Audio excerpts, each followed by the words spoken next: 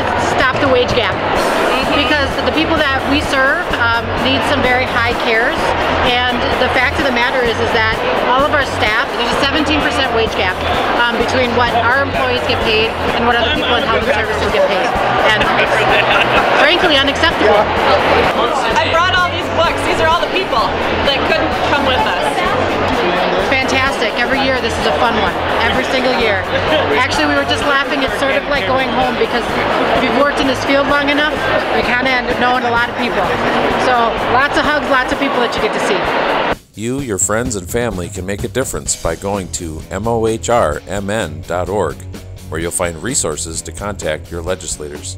Thank you for your support.